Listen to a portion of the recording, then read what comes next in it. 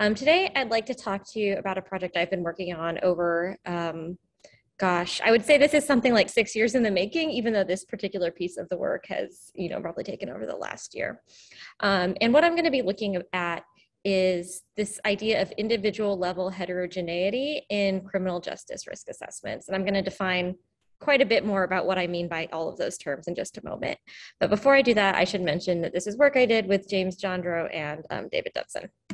All right, so what are risk assessment models? I think for the purposes of my talk today, we can kind of conceptualize them like this. So this is obviously a simplification of something that's a little bit more complex, but I'll just give the bits of this story that you need to know in order for me to talk about what I want to talk about. So these are models that essentially estimate the likelihood of some outcome. Usually it's a binary outcome. So whether someone will say fail to appear, that is what I'll denote by FTA, be rearrested, or maybe be rearrested for a violent crime, conditional on covariates. So in this setting, it'd be something like criminal history, past failures to appear, or demographics, but usually demographics would be limited to something like age. And so you would see this is really kind of a standard statistical modeling exercise. You're estimating the likelihood of some binary outcome given covariates. And that's essentially what we're talking about.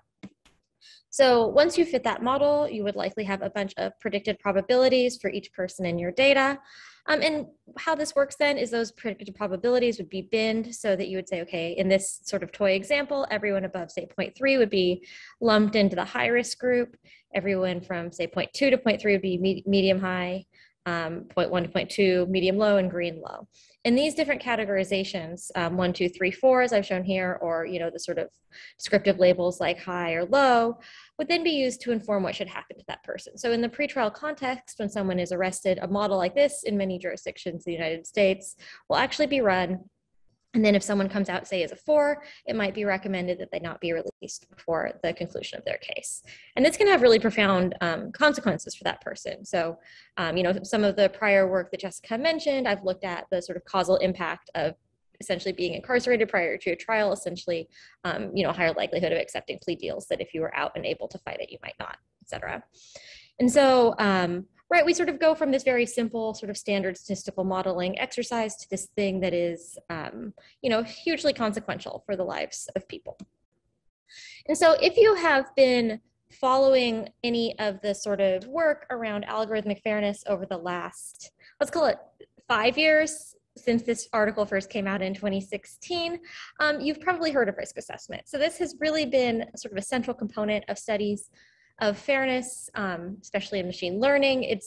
There's this sort of famous data set that was released with the release of this article that I'm sort of linking to here, and it's been used all over the place to demonstrate different methods for fairness. And so if you're not familiar with this article or that line of work, let me give you just a brief overview. So this is an article that came out and it looked at one of these risk assessment models. And it found that the false positive rate for African Americans in Broward County, Florida, in the United States, was about twice the rate of that for white people. So that's the two numbers that I've highlighted here in the red square. And so this really kicked off a whole lot of discussion about what fairness means in the context of a predictive model. So in this case, they're saying because the false positive rates were so different, that meant that the model was not behaving fairly.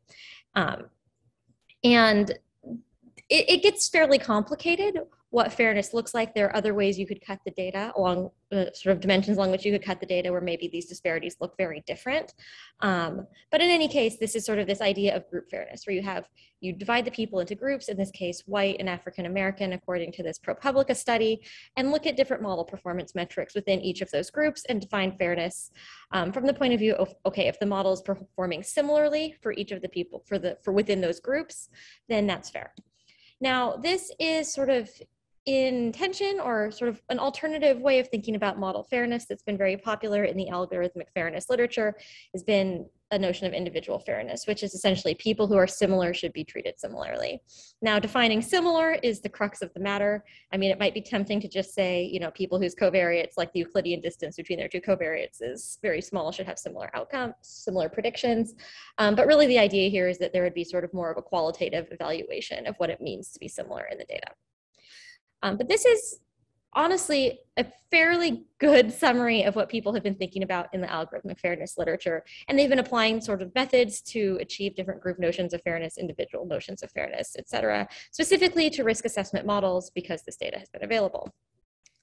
Now, something that was interesting to me when I first came to this problem was that there is this really sort of similar discussion happening in the sort of subject area of risk assessment. So in criminal justice, in the area where people are actually building these models, but it looked a little bit different. So in the previous case, when we're talking about algorithmic fairness, we're talking about group versus individual fairness. And in the other context, among people who are thinking about risk assessments, they're really thinking about group versus individual probabilities. And so it had sort of a similar flavor, and I kind of wanted to move over and think a little bit about some of the issues that the folks who were sort of embedded in criminal justice and been thinking about this for a long time were thinking about with respect to these differences. And so what do we mean by group probabilities? So in the case of group probabilities, we would just be saying something like the rate of the outcome by risk group. So if you recall, we have those 4 risk groups. The colors correspond to what I showed you before. And the bars here would just correspond to, say, in our hypothetical example, the rate of the outcome. In the case I'm talking about, it'll be the rate of failure to appear within each group. And then those error bars would show something like confidence intervals around that group-wise rate. The gray ones would be for a smaller sample size, and the black ones would be for a larger sample size. So this would just be telling you something about how certain you are about the average rate within each of those groups, right? And this might be a really important thing for policymakers to know if they want to implement one of these models. So if this RAI, or the risk assessment instrument, were the policy for release, so it defined who's released, who's not released, for example, what percent of court appointments would be missed in the aggregate? So what percent of people would we expect to actually not show up? And how certain would we be about that proportion? Another question that is often talked about when people are validating these models is, are the groups on average different? So is an allocation to group 4 on average really different than an allocation to group 3, or are the groups, within sort of the bounds of statistical uncertainty fairly the same? And that would be addressed by looking at whether these confidence intervals overlap typically.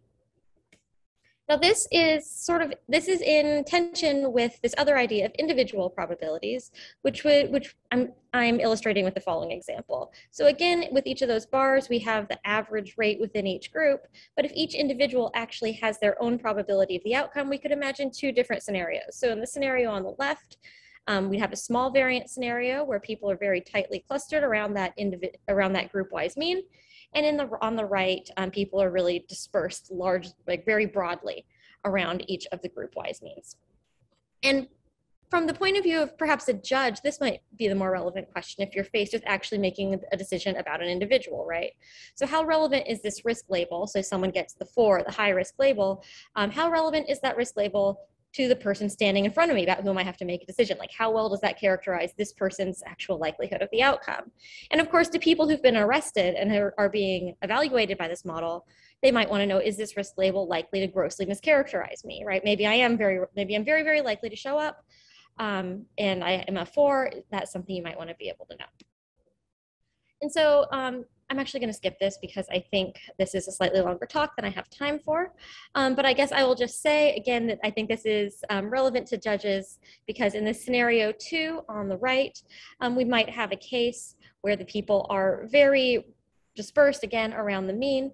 And in the case here in that sort of top group I have there, I've sort of jiggered this so that about 25% of the people have less than a 0.2 chance of failing to appear who are in the top group.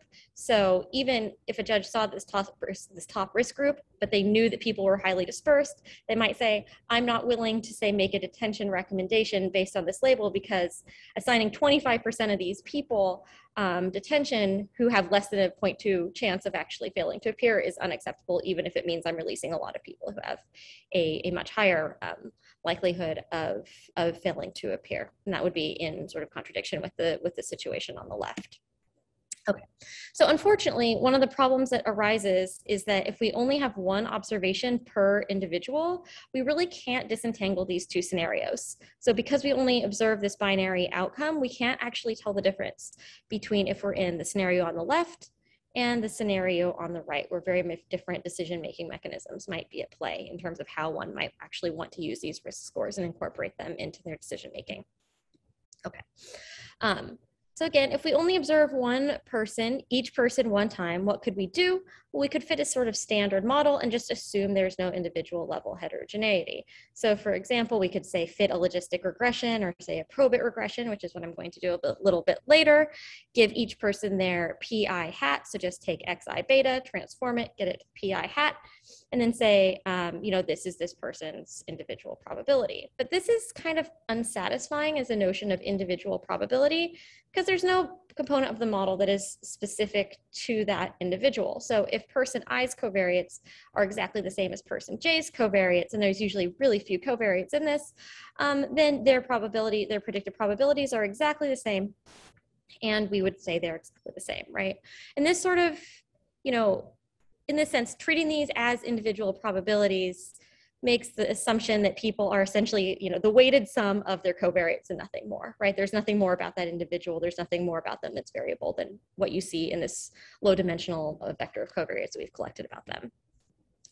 And so, what we could do is we could just kind of assert that if you're in group G, your PI is about the same as the group Y's average, or your PI hat is your individual probability, and just leave it at that and say that we're sort of assuming these empirical group rise rates are approximately accurate representations of each individual's probability. But again, I think that's a little bit unsatisfying. Something else you could do, for example, if you observe people multiple times, you could fit a single model to each individual. So say as you see them over and over and over, hopefully not too many times because each observation is an arrest, you could sort of calculate their empirical rate of failing to appear and come up with, say, confidence intervals around that rate, et cetera, not really sharing any information across people. Now, I think there is a pro to this, which kind of takes seriously the idea that before the law, you're judged only on what you've done, not others. So no matter what everyone else did in the past, we're not, using that sort of data to make predictions about you. We're only using information about you to make predictions about you. But the cons are that, you basically can't learn anything. And based on the number of times you'd observe people, you would have really poor estimates, and the intervals would just be so large as to be useless in this case. So what we did in this case to try to really get at this idea of individual level probability was to build a Bayesian hierarchical model. And so if you're familiar with that, this should look fairly standard. But essentially what we did, so what you'll see on the right is sort of the model specification with some notes about it on the left or in the middle. So the top part here, we just have Yij is Bernoulli of Pij. So that's that individual probability. And the Pij is again a function of covariates.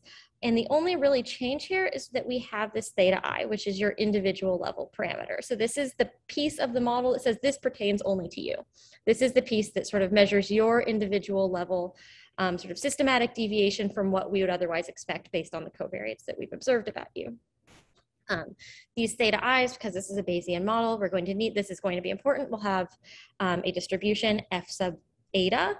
And we'll have prior on our regression coefficients. The regression coefficients are beta. So some pros to this type of approach is there is this individual specific parameter. So I think this is a reasonable way to take seriously this idea that people aren't just the sum of their covariates. There's something more about them. And as we observe them more and more, we can learn something specific about them. But at the same time, it is a nice compromise in that the data will inform you about how much other people's information should influence estimates of Pij. And I'm going to come back to that in a second. So there is, you are learning from other people, but there is this component that is specific to the individual. Some cons to this type of approach are that it requires assumptions about F sub eta, and we don't have individual effects varying over time, for example. There are elaborations on this model we could develop, but I think this really simple version that is like literally the simplest thing you could do to account for individual level variability is a really good first step to addressing this issue.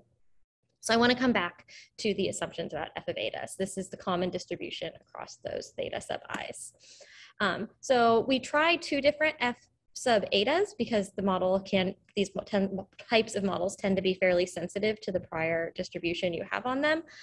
So we tried two options. One is a normal distribution with this variable tau, which is the variance of those individual level random effects, with that one being normal truncated to be greater than 0 since it's a variance parameter.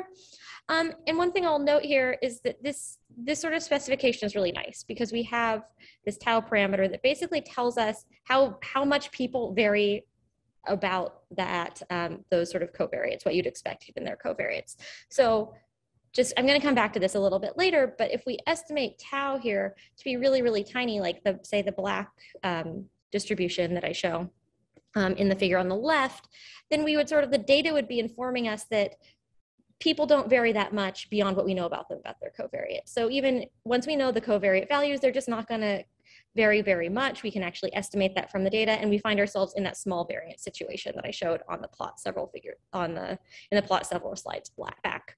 However, if we estimate tau to be fairly large, like the blue line in that figure, well then, once we know the covariates, there's still a whole lot about the person that we don't know until we've observed them a bunch of times, right? People vary quite a bit about that mean as specified by the covariates. We tried an alternative way of representing the prior distribution, which is a discrete mixture. In the end, the results really weren't very sensitive to this, so I'm just going to show you the results for the normal distribution, and you'll just have to trust me that it was similar for the discrete mixture. But if you're interested in the paper, I could, of course, send you that, and you could see the results for everything. Okay. And so the data we had is actually one of the largest data sets on risk assessment that I've seen out there in the United States. It's extensive data from the Kentucky criminal justice system, ranging from about June 2014 to December 2018, and we reserved the last year as a holdout. So this had a training size of about 532,000 observations, which is much, much larger than anything I've really seen used in this context, and a holdout of about 80,000.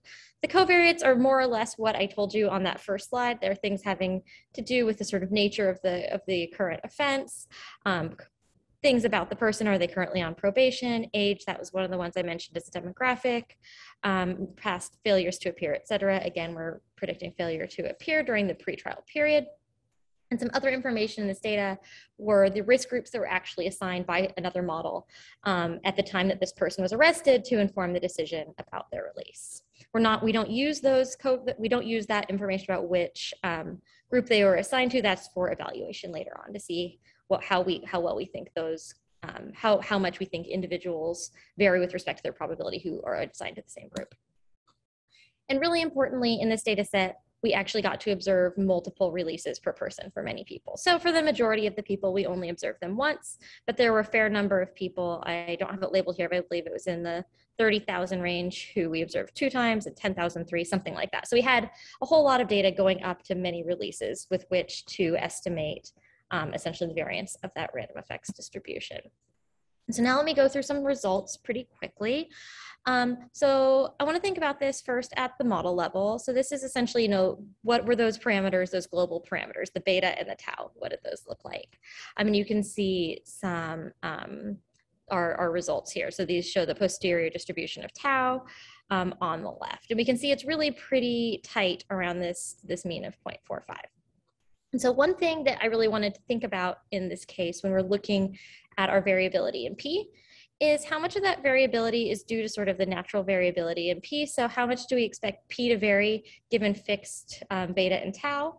And how much of the variability in our certainty about P is due to because we can't actually estimate beta and tau, right? So the variability we have for our uncertainty about any individual's P is the sum of how much P varies if you know beta and tau, and how much we don't know about beta and tau, right?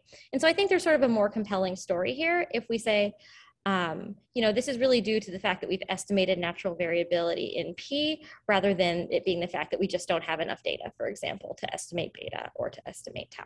And that's essentially what we find, and that's what I'm showing in the right figure here.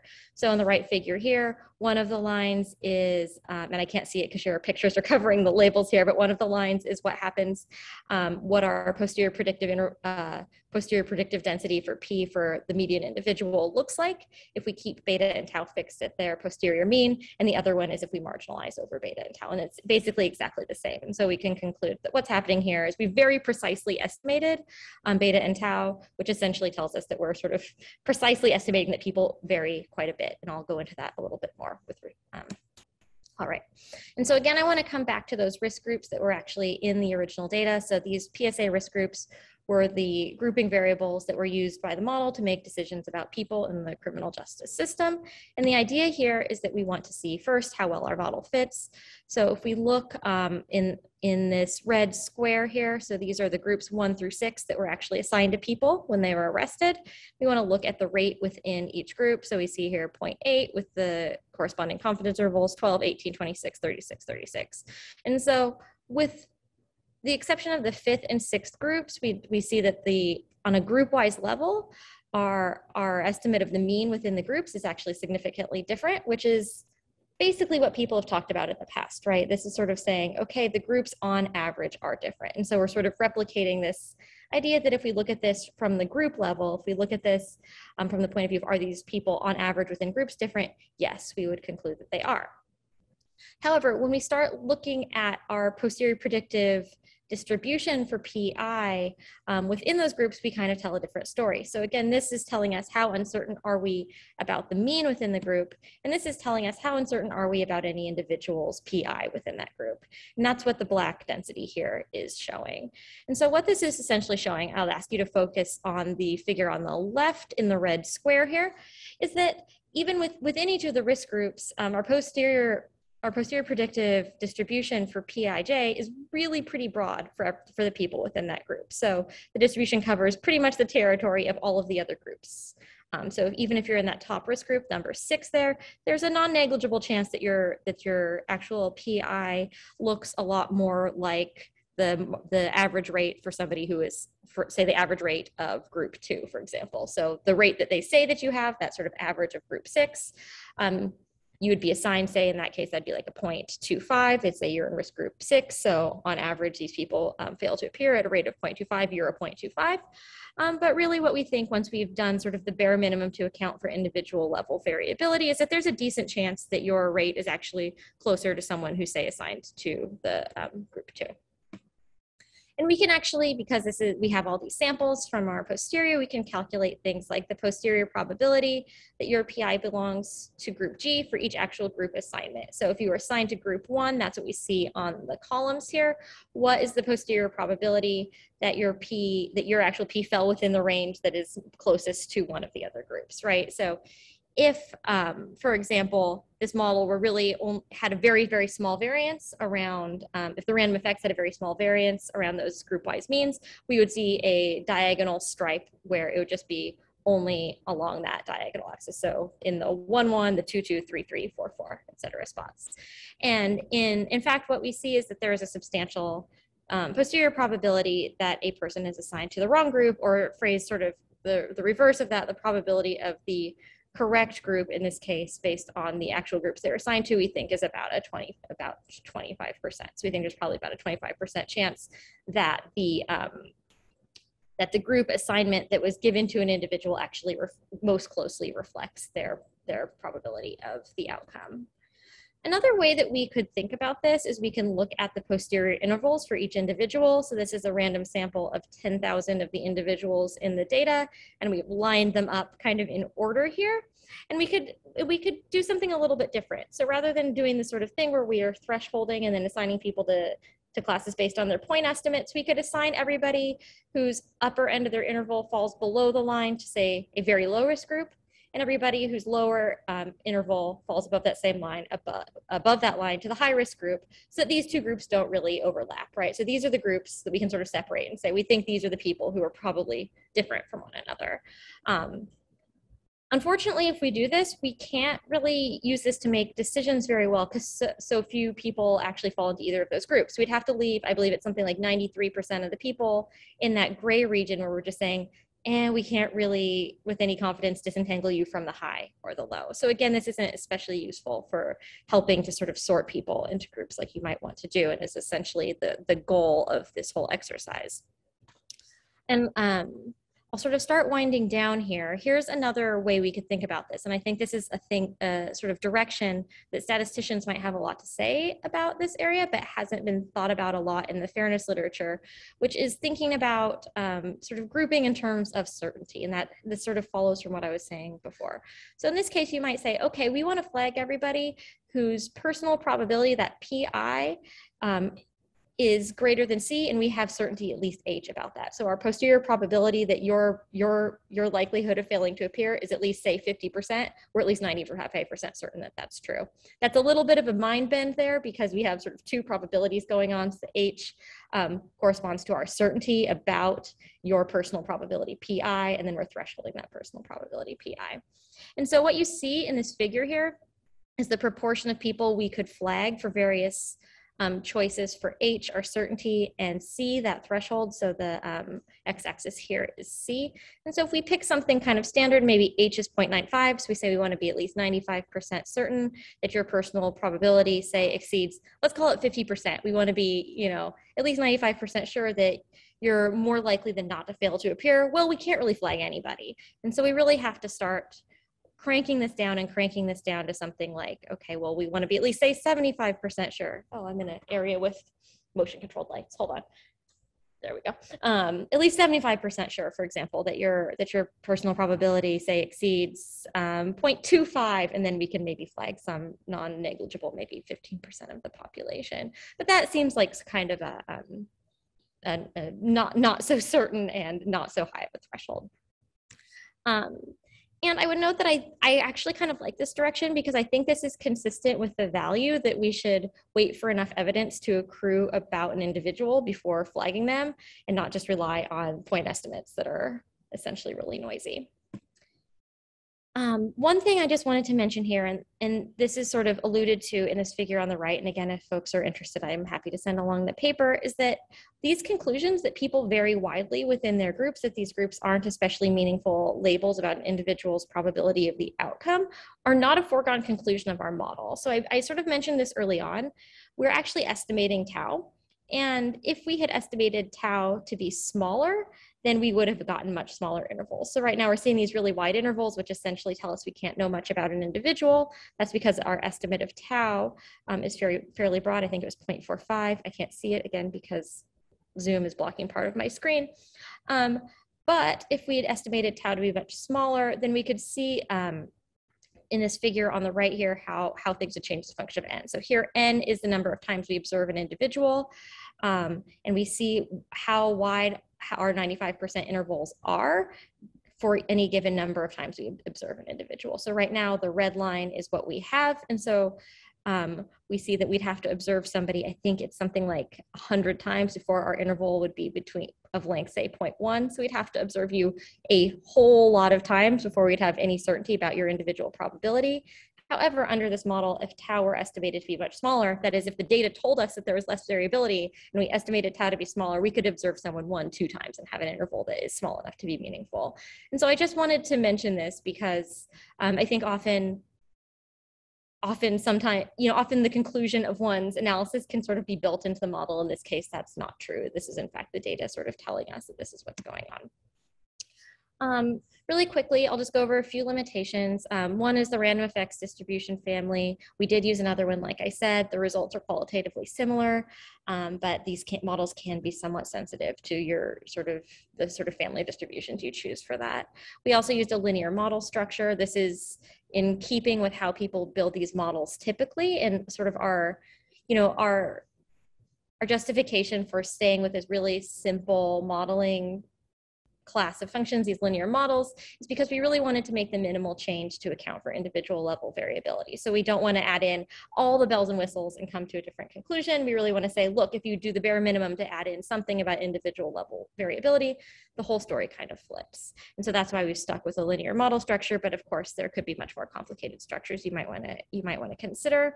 We also have random effects are constant across time, so your individual level effect is always the same. So if I have a theta of say 0.1, I'm always 0.1 extra likely to fail to appear relative to what my covariates say, and that doesn't change over time. Excuse me. Again, we could relax that, but that is just sort of a model elaboration that we might consider in the future. Okay, so I'll conclude now and say that risk assessment models are used to assign labels to real human beings, and those labels affect the trajectory of their lives.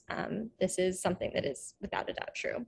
So after we've, again, done kind of the bare minimum to account for individual level variability that's not accounted with covariates, we find that there is considerable between individual variability that really swamps what little signal there is in the data. So there's not a whole lot of signal in the data, and we have wide variability beyond that among individuals. We also have seen from one of the last figures I showed you that we'd have to release people an unrealistic number of times before we'd have small intervals to be able to really narrow down, even under this model, which is fairly restrictive, what we think their probability is. So because we're estimating there's so much variability, we'd have to observe someone like 100 times to have a fairly small interval. And I think another thing that's useful to think about here is that these groupings are maybe useful at the aggregate level. So again, if you're a policymaker and you say this is going to be our policy, it might help you with planning, might help you to understand how clogged the court system would be. But when it comes to making decisions about individuals, it offers very little information about that specific person. And I think I'm actually a little over. So thank you all so much for your time. As I said a few times, if anyone's interested in more information, I'm happy to send that along. Thank you very much. We have some time for questions. Does someone have questions?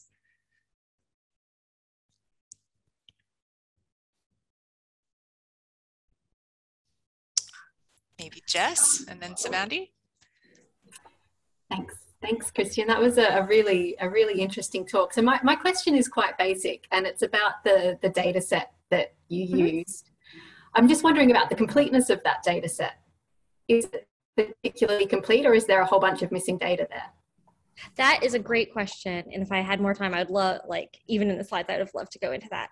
So you're totally right. There is a lot of things missing, and that is essentially the people who weren't released, because we don't get to observe their outcomes. And so this is kind of a standard, I don't want to say feature, but a standard characteristic of how these sort of risk assessment models are created. This is I have looked at a bunch of them. This seems to just generally be true. And it's sort of the reality that you just don't get to observe the outcome for the people who were not released. Now, I think there are some ways you could address this better than what we did. You could try to do some sort of propensity score sort of thing. There are a number of techniques you could use. Ultimately, these would, you would need to believe that you had the information essentially to know who would be released and who wouldn't. What we understand is that judges vary quite a bit in terms of what the decision will be. And they have a lot of information that will never be captured in covariates. They can actually talk to the person about what's going on. They can talk to the attorneys, et cetera. And so I think at the end of the day, there were two reasons why we decided to just sort of go with it the same way that everybody else does in this field. One was because, again, we wanted to make the minimal possible change to account for individual level variability and see if that changed the results. And it essentially did. And the other reason is I think it's a little bit more transparent, honestly. I think in this case where we don't really believe that we have the information to fully understand who would be released and who wouldn't, any of those sorts of corrections are kind of likely to just mangle the story and make it a little bit harder to noodle through how you think that sort of data bias or the sort of selection bias is biasing the results in one direction or the other. And so more or less that was a decision-making process that we had there. But absolutely there are the people that are missing are the ones that were not released. But besides that, we do have a massive data set of everybody who who was arrested during the time period that we were considering. Thank you. Okay, Savandi, and then it looks like we have a question in the chat. Yeah, thanks so much, Kristian. Brilliant talk. Wanted to ask, so does the individual random effects kind of thing, is it, so do you think so there are something not captured in the covariates that can be incorporated for later data sets and things like that? Yeah, that is an awesome question, because I think what you're kind of getting at, and maybe I'm reading between the lines here, is that there is some way that we could reduce those intervals, right? If we had covariates that were more descriptive or had more predictive power, basically if we could increase the signal, right, some of that variability might be eaten up and those intervals would decrease. I think there probably are other covariates you could include that would increase increase the signal in the data. There are a lot of reasons why these models are the way they are. One of their sort of selling points at this point in the current sort of iteration that they look like right now is simplicity. So you have to sort of think about the procedure that happens when someone is released. In many cases, they don't actually they want a human to be able to calculate these things easily so they can sort of check for errors, do these sort of counterfactuals, like, okay, if I had one fewer arrest, like what would my score look like, et cetera. And so there is this sort of other consideration that pushes towards model simplicity and only really picking a few of the covariates that are probably the most meaningful or the most predictive. I think the ones that are the most predictive are probably already in there because these sorts of things have been developed over a long period of time. So whether you failed to appear in the past is probably going to be one of the most predictive things about whether you'll fail to appear in the future. There might be other situational variables that would be helpful, you know, when folks talk to people who fail to appear. And I've really only heard this anecdotally. I haven't read a whole lot of like, you know, like surveys on this that are representative, but it seems to be things like not so much people absconding or running away, right? Which is really how this is often conceptualized. It's like flight. It's actually tends to be more things like someone couldn't get childcare, someone couldn't get a day off work, somebody just forgot, especially for people who have residential instability, like address changes, lack of ability to contact, especially because court dates change. I mean, depending on the jurisdiction, they can change fairly frequently. And so if you don't have a reliable or an easy way to be contacted, or maybe it's just slightly out of date, you might miss that. And so I think some of those situational variables, like what the person's situation is, would probably add a little bit more signal. At the same time, you know, I think there's this temptation to then think of those causally, which, I mean, I actually do think there's a causal effect there, but also just throwing them into your logistic regression model and saying, if we just change that, that'll be the causal effect on your probability is probably not the way to go either, right? So like what you might be tempted to do is say, okay, let's just throw those in and then be like, oh, great, you don't have a car, you're going to be dependent on the bus. Let's give you a bus ticket, right?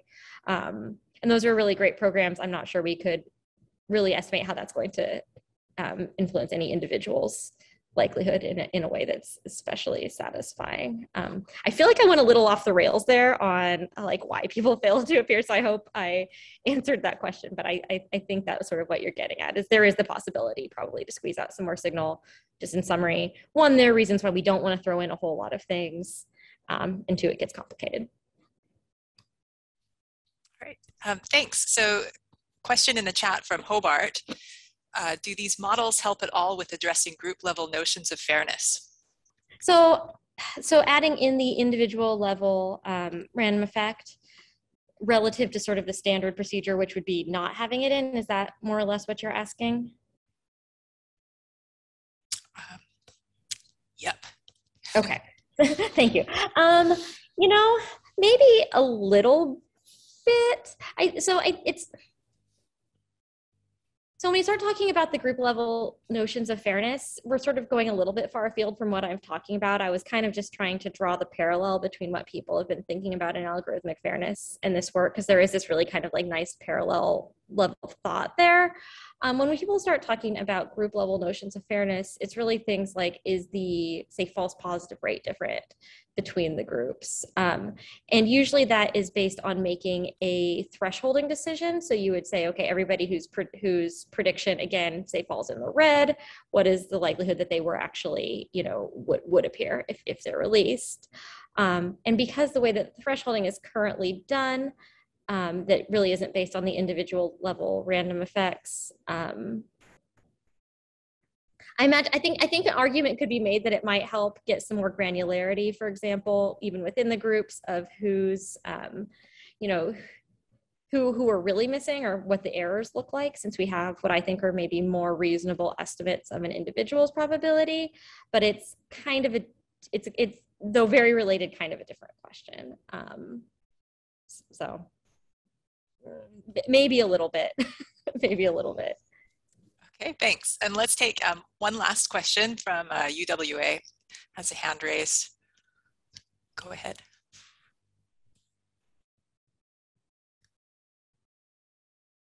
Yeah. Okay. Yeah. Hi, I'm Inge Koch from UWA. First, a big thank you to Kristian for a fascinating talk. This was really interesting. I wish we could tell our students in the Bayesian classes some of your examples. I got two very different questions. One is more on a statistical level and one is more on a broader level. So let me start with the stats question first. If I understand you correctly, you got typically one observation per individual. Now, second time you would get individuals is probably if they are reappear again, being rearrested again. How would that affect your data set, the independence of your observations? The bigger question is, has anything changed as a result of what you're doing over this extended period of work you've done over a number of years? Is there any effect? Are the people who make any of these judgments or are involved with any of the arrests and so on, are they taking any of your work into account, and if so, how? Yeah, so I'm going to answer the second question first, and I'm going to come back to the first question because I think that one's a little bit harder. And the second one I think is maybe a little bit more interesting. So this work in particular, I would say no, not yet. It's hot off the presses. You're among the first to see it, and so it's not really out there yet.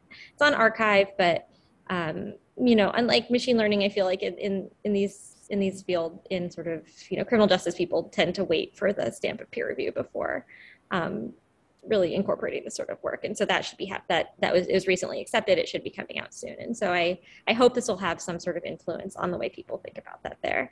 In terms of my other work prior to this, I do think that has had some impact. So for example, I did this evaluation, and this is a little bit complicated, but one of the inputs to a lot of these types of models is are sort of basically what the police officer at the time of arrest says the person did. And of course, those are things that have not yet been tried.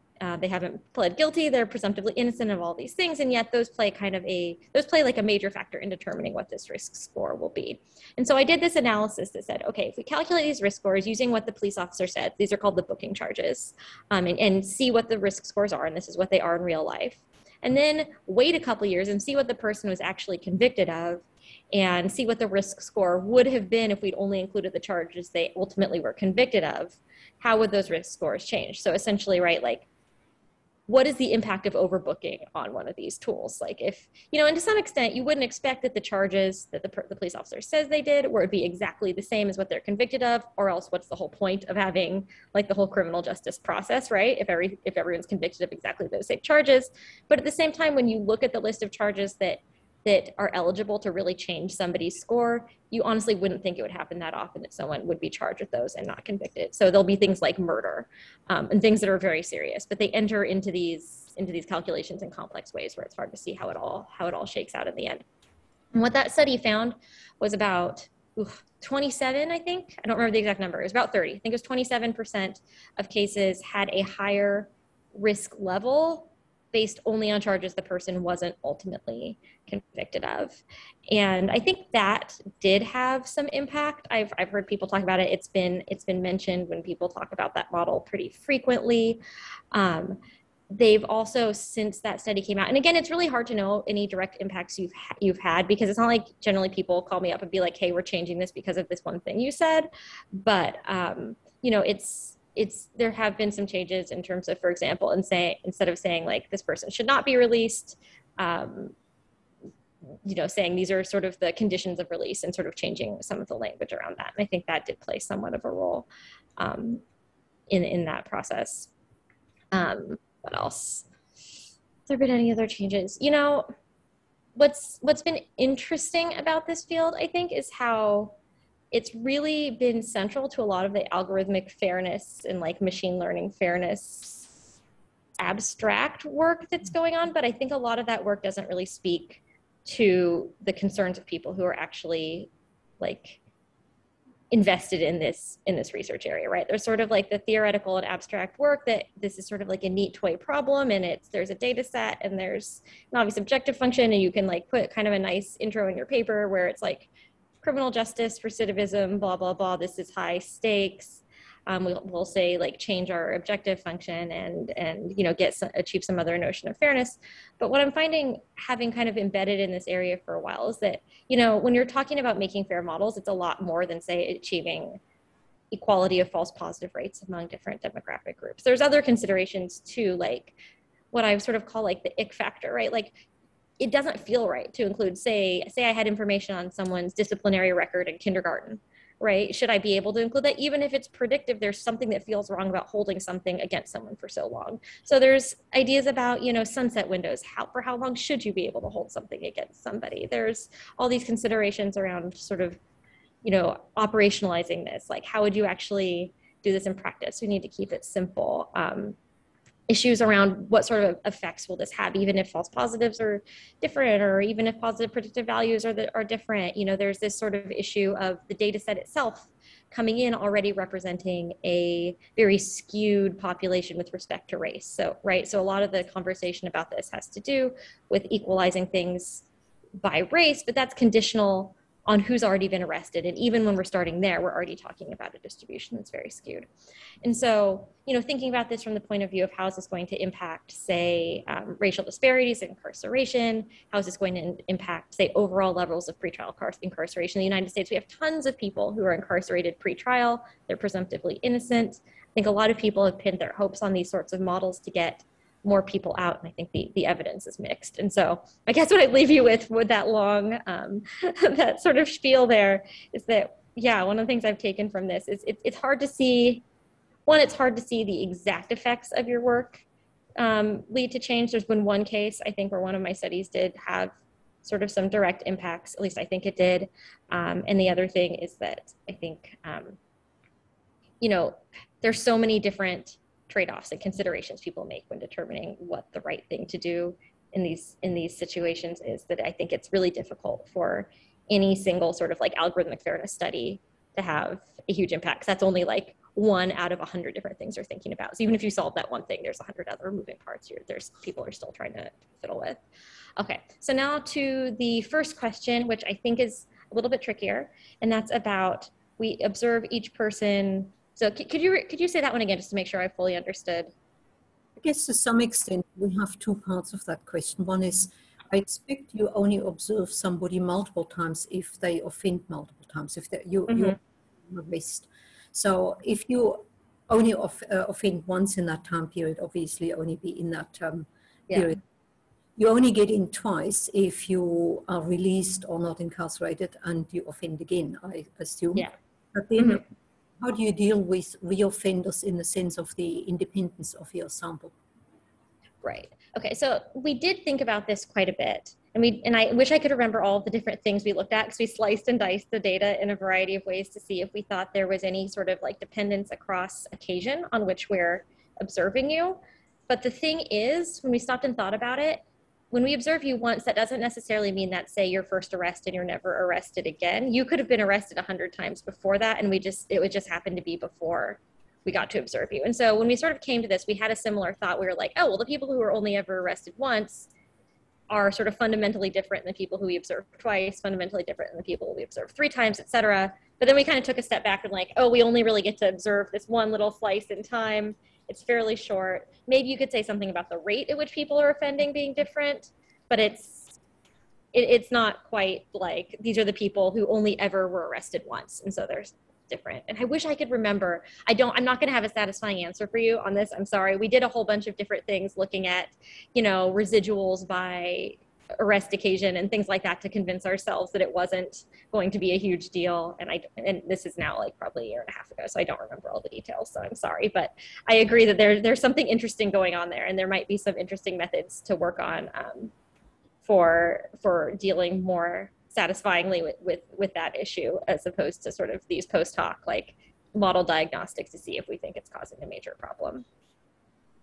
Yeah, it's obviously a very difficult question because you have a time point, beginning and end time point. So if you've offended just before that, you obviously you wouldn't get in.